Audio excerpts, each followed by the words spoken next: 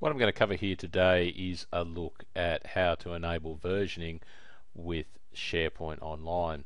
So what I've got here is a blank SharePoint site. The only thing that I have in my SharePoint site is a document library, as you can see here, and I'm logged in as a supervisor or an administrator here.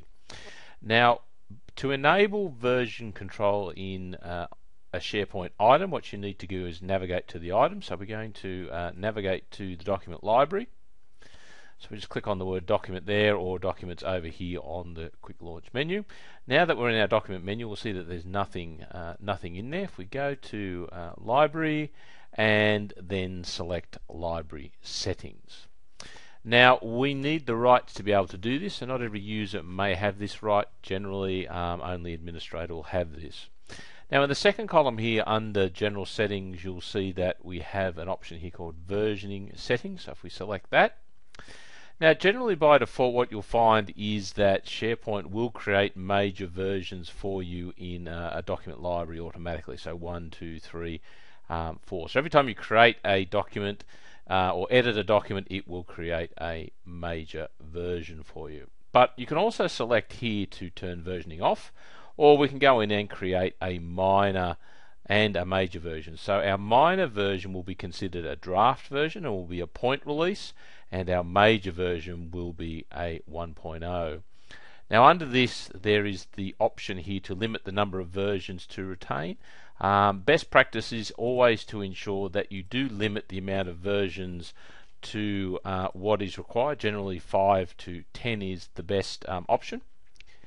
Down here we also get the ability to set our draft item security. So at the moment any user who can read the item, so that means any user that has access to this library and can view a document, is able to view not only our major versions but also our minor versions, so they can view the draft versions. Now in this case that's not what we want, so what we're going to do is change that option so that only users who can edit items can actually see the point releases, so our drafts. Now with that you'll also see that we have the ability here to force check in and check out if we want, but we're not going to change that, so we hit OK, and that will then update the settings for our document library.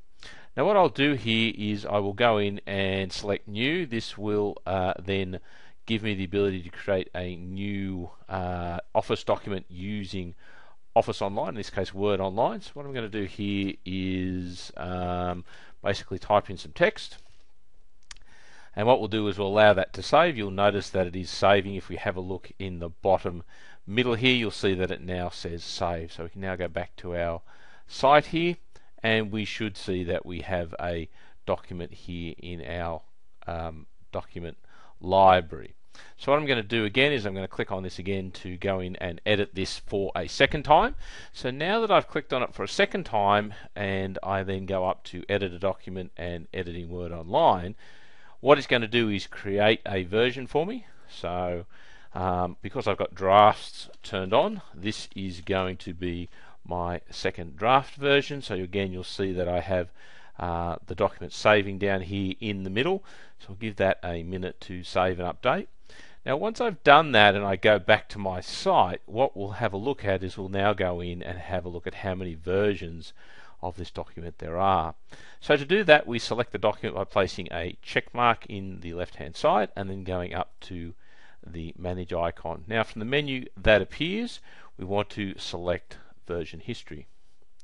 Now you'll see that our version history gives us basically 3 or draft versions here. So we've got 0.1, 0.2, 0.3.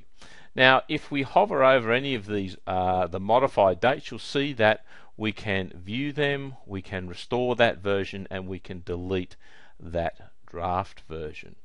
Okay, so now we've got a whole lot of draft versions. Now what I'm going to do, what I have over here on the left hand side is a user who is logged in to the same document library, but also only has the ability to view the document, so there's no edit rights here. Now if I refresh their page, what we'll see is we will see that there are no documents viewed, because remember, the documents on the left hand side, on the right hand side here, that we created as an administrator basically are draft versions, and we went into our library and we set our versioning so that only people who could edit can actually see our drafts. Now, for someone who doesn't have that ability, what we need to do is publish a major version.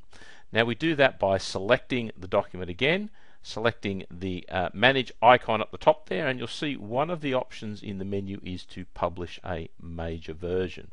So when we publish a major version, we need to give it some information, so we'll do that, go OK.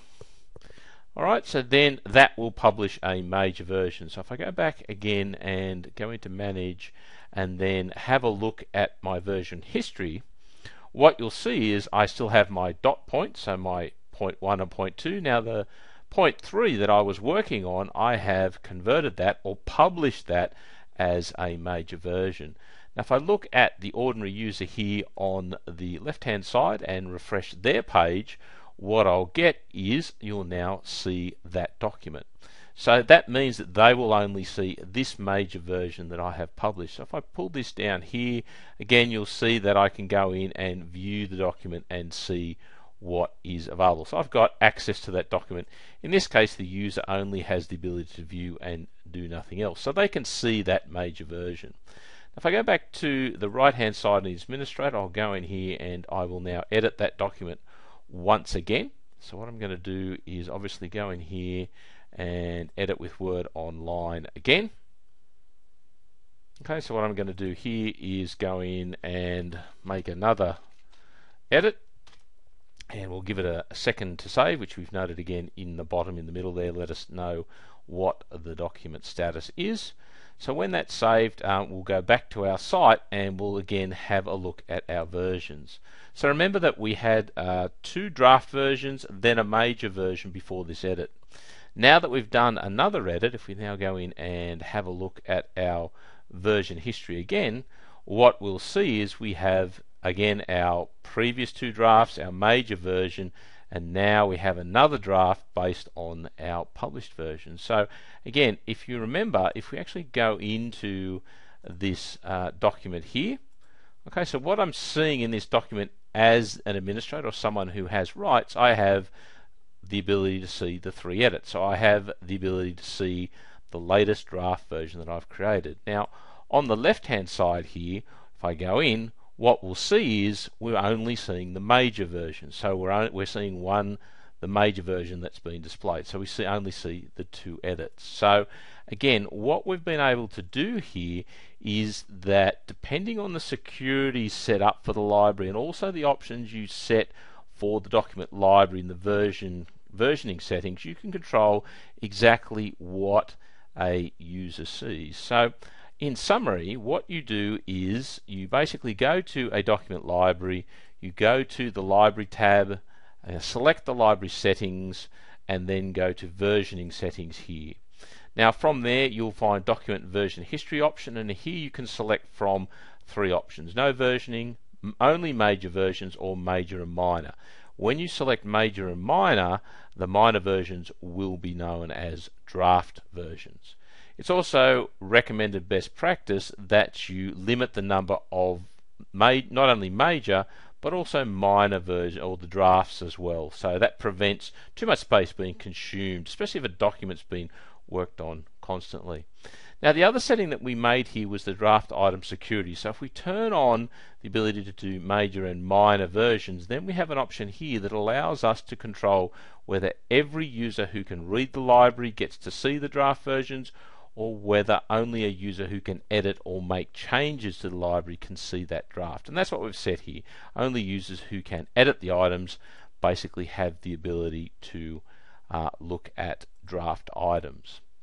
Now once we've turned that on and we go in and we edit, we make changes to the document, this is automatically tracked by SharePoint. We can select the document and go into manage, and you'll see down here that I have the ability to look at the version history. So in this case, I've had 2 draft versions, then published a major version. That major version then is available to all users who can read this document library, and then I've continued on creating further drafts based on that major version. Now as you mouse over here, you'll see that we can view and restore any of our previous versions, and once we publish a major version, we also get the option to unpublish that if desired. So again, you'll see that in SharePoint document libraries we get a very significant amount of control over how we configure our version settings. Now, the best practice, the general recommendation is for most document libraries is that you probably don't need to have minor versions enabled as well. So in this case, if we just turn off our major and minor and just go back to major versions, so we're going to go back to simply doing that, you'll see that the option disappears here and our item security, so anybody who can read the items obviously can see our major versions. If I now save that, that will update the document library. So if I now go back into my documents and select this document again and go to manage and then look at version history, what we'll see is now we have the previous drafts that remain, and we now have our document version history continuing. But if I now go in and edit this document, now that I've turned off the ability to do minor versions, so drafts, I'm going to go in and edit this once more and add one more edit to this. Again, give that a moment to save and update. Once that has updated, we'll go back to our library and we'll have a look at which versions have now been created. So remember, in this case, what I've done is I've turned off the ability to have major and minor versions, and I've only got major versions. So what we should see when we go back into our document and select our manage again, go into our version history, you'll see now that all the versions now are considered major. So every edit we now make is now considered a major version. And if I go back and look at the ordinary user, the user who can read the document, so now if I click on them, because that document that they have access to, you'll see that they have access to all the edits we've made, because every time we save, we are saving a major version now. So really, that's an example of how you can configure your document library. But in most cases, what you want to do is just ensure that version setting is on, that you create a major version for every document in the library, and that allows you to have a backup that you can return to at any point in time. So with that, thank you very much for watching this video.